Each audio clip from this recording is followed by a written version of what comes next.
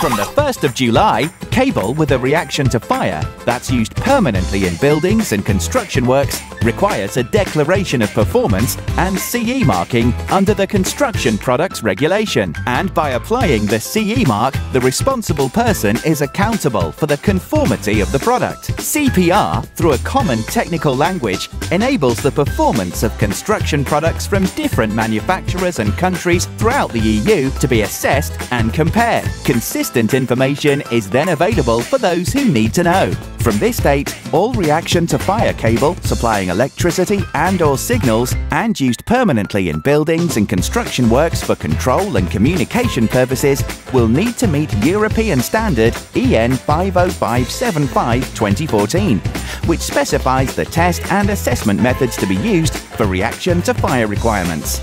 Cables having resistance to fire are not as yet covered by the requirement now being introduced, but they will be in the future. So, what does CPR cover? Well, it's the way in which a product is placed on the market, including assessment and testing methods, product performance declaration, and the type testing system of assessment. It does not say how and where a product should be used. The regulator in each member state will detail which class of performance must be used in a particular application or type of building. In the UK, there are no official requirements, so it will be down to the designer or specifier to detail which class of performance must be used.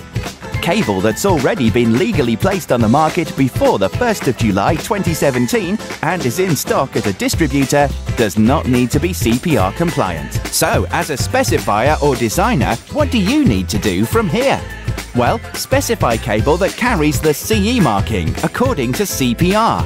Ensure the relevant DOP is available and has been checked. Specify an appropriate class of performance according to the installation. A minimum of Class E is generally recommended, and Class F should be avoided, as it is likely to burn uncontrollably in a fire. Where fire safety requirements are high or very high, it is recommended to use cable described as low fire hazard or equivalent, with classifications higher than Class E. Check whether low fire hazard cables above Class E include the additional classifications for smoke emission, acidity, and, where appropriate, flaming droplets. If in doubt, contact the manufacturer.